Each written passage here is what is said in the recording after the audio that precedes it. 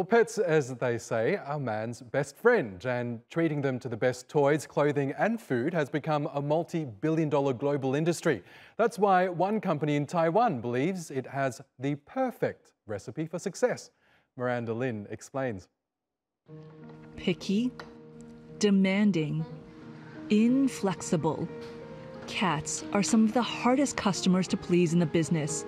But a new made-in-Taipei pet food has found an unusual way to make these cats meow. Silkworms. After eating this food, they have more energy and less smelly feces, which is more than I expected. It's very good. For generations, the insect has been used to produce fabric.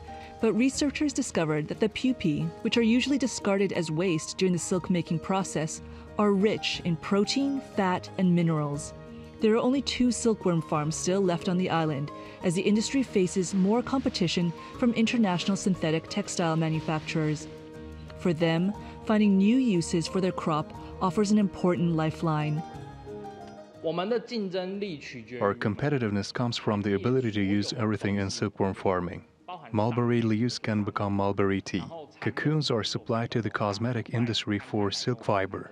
We make use of every portion to keep costs down. While silkworm farmers have struggled to stay alive, gourmet pet food producers have been thriving. The sector was valued at more than $72 billion worldwide last year and is expected to exceed $100 billion by 2025. Cats are the second largest consumers after dogs, and the Asia-Pacific region is the fastest growing market, with owners willing to spare no expense for their finicky fur friends. I feel owners nowadays are more focused on ingredients and will compare and analyze the ingredients inside different brands of food they're looking to buy for their pets.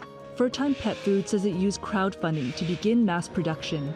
It reached 3 times its target within 72 hours, and it's gotten interest from buyers in Japan, South Korea, Thailand, and the US.